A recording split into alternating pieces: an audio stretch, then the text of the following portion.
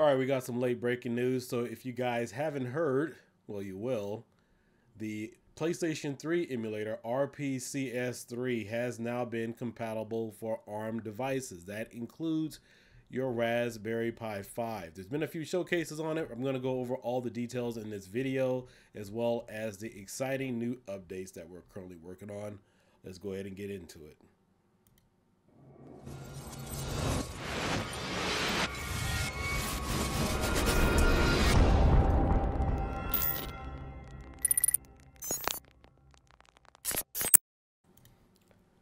All right, so the team over at RPCS3, the PlayStation 3 emulator, apparently that is the only official emulator for PlayStation 3 games, is now fully compatible with Linux and ARM-based devices. Now, obviously, it would work with Linux x86, but the key breakthrough is that they showed some videos the other day of it running on the Raspberry Pi 5. Now, in order to accomplish this, and we're going to go over some of the details in terms of all the information. You know, the ironic thing is I was talking to some other guys with the Supreme team, and I was like, hey, let's go ahead and compile PlayStation 3 for the Raspberry Pi 5. Just wanted to see if I could tweak anything to see if any of the games would run, and they said no, it won't even install. Well, lo and behold, a few days later, somebody must have been reading my email. It is now virtually compatible with the Raspberry Pi 5. Now, according to their review in the videos that they were posted, they overclocked the unit to about 2900 megahertz on the CPU and 1000 megahertz on the GPU. Now, you guys know I've always talked about overclocking isn't really necessary, but this may be one of those particular cases because of the power requirements and video requirements of the Raspberry Pi 3. I'm sorry, of the Raspberry Pi 5 and running PlayStation 3 emulation. But here's a few video shots of some of their testing and Vulkan rendering they were able to accomplish.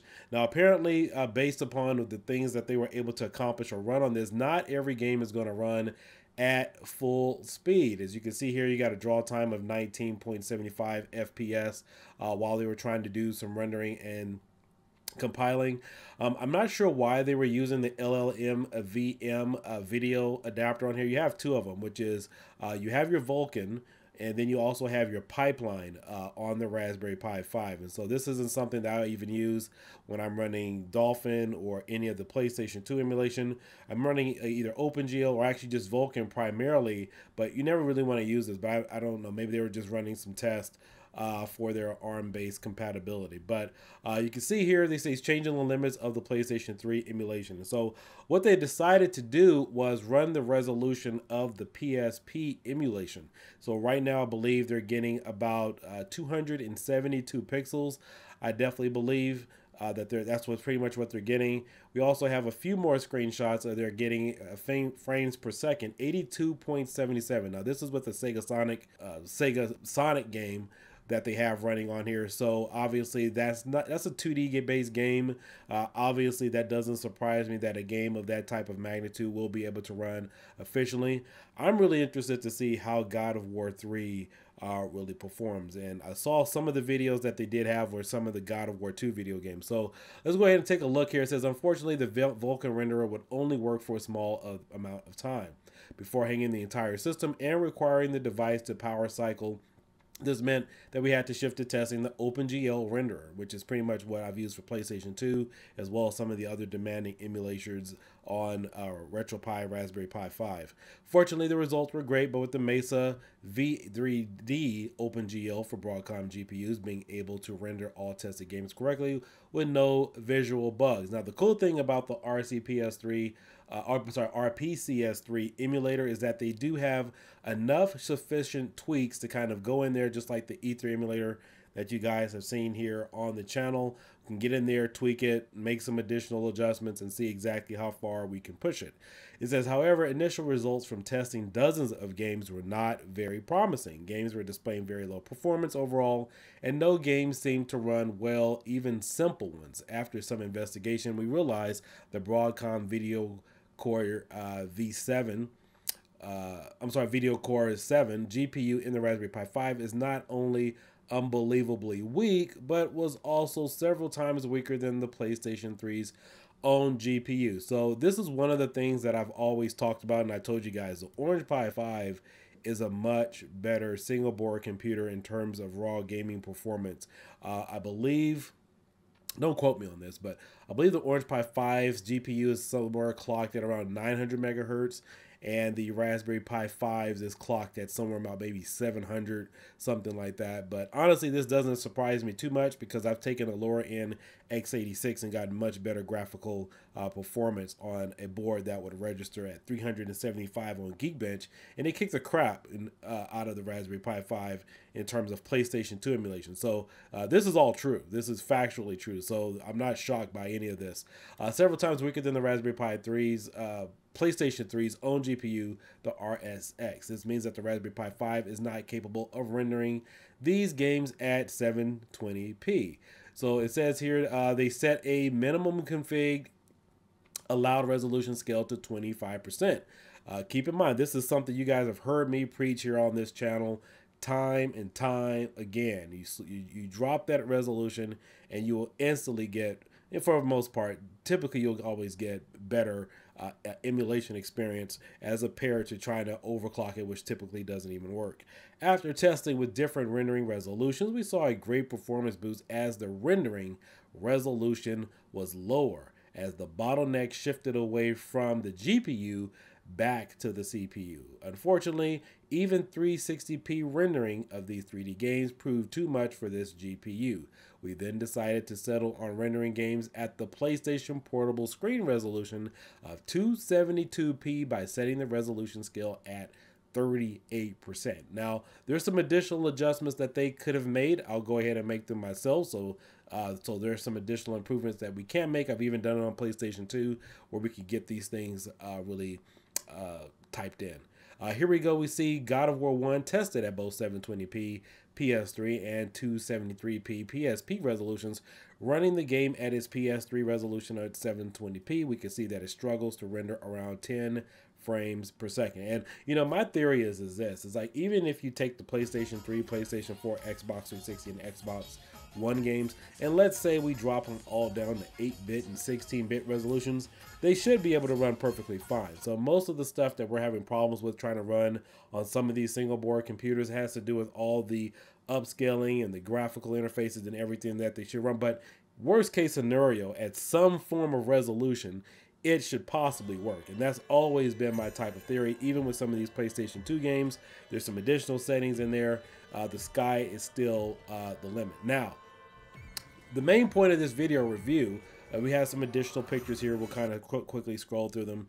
The main point of this review is that even though they have this running on the Raspberry Pi 5, it's a different story to try to get this running or working on a gaming front end. As you guys have heard, there's been time and time again, well, there'll be many reviewers saying, hey, PS2 emulation will work.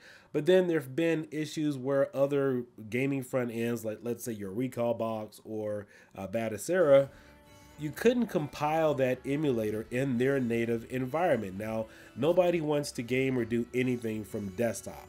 Most of the time, the majority of the time, I held a poll on this. When people refer to emulation, they want to run this stuff. They want to run it from a gaming front end like Supreme Ultra or Recall Box or Batacera or CoinOps, Launch Box. But again, we're kind of talking about, you know, Linux-based single board computers. They're not going to run from desktop. So even though they have this running from a desktop experience, as of earlier today, it was not possible. I tested it myself.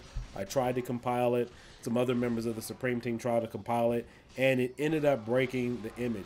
Now, the cool thing is there's a plus and minus to this. The good thing is that we found some additional issues that we addressed for the latest Supreme Ultra 1.5. You guys have kind of seen me toying around with it a little bit. It hasn't been officially released. So we're going to fix that, but I do have some good news for you. Lo and behold, we got it working. It took a few hours, but there you guys see it. There is the RPCS3 emulator for the first time being compiled here on kiodiekin. So as of right now, that... Alright, so my apologies. I forgot to turn down the sound on the Raspberry Pi when I was recording this portion of the video. But essentially what I was saying is that this is always a two-part process. Just because you can have an emulator run from a desktop environment, that does not mean is automatically going to be compilable from a retro gaming front end such as CoinOps, Batacera, Recalbox, RetroPie, and many other various ones out there. There's still some additional tests, and earlier today when I tested it to try to get this installed, it actually broke Supreme Ultra, and as well we found a few other things, but essentially it's just not an easy process of just, hey, an emulator can run, it now works on ARM or it works on a particular single board computer. We want to get this into an actual retro gaming environment for you so you can enjoy it in the manner which is meant to be displayed. Also, hopefully by this Saturday, maybe this weekend, I can run some actual tests on here and we'll see exactly how this can perform, as well as add some additional tweaks that you guys probably have not seen yet. So hopefully all of that will be able to get taken care of this week. I have a few things that I need to do, but that is pretty much the plan going forward. Back to source, about all this, and I've been told that it only shows up in Carbon. Let's go ahead and switch over to Carbon. Let's see if it automatically adds. I know this thing is PlayStation 2. It may not show up here because I do not have the ROMs loaded in here.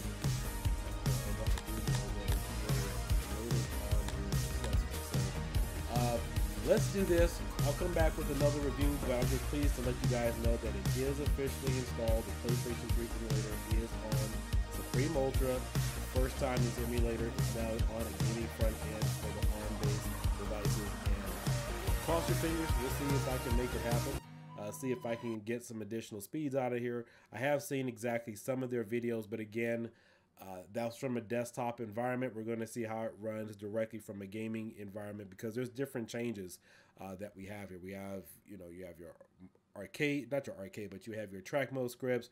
We have Vulkan. We have different compilations of things that are on here specifically designed for gaming. And so all of that could subsequently affect the entire performance of how everything runs. So I don't think I'll overclock it. I may overclock it just to see, even though I believe that overclocking doesn't do jack for any of this. I'll just do it anyway just to kind of see what happens. But for the most part, I'll tweak it and optimize it just like you guys have seen on PlayStation 2. But again, wanted to make this video review to get the word out, because I know many of you are excited. And again, I had that question or not, whether or not PlayStation 3 emulation would possibly work. Again, even if we drop it down to the fully crappy as lowest resolution, we ought to be able to get something out of it. But again, I'll put my best foot forward, get something out of this.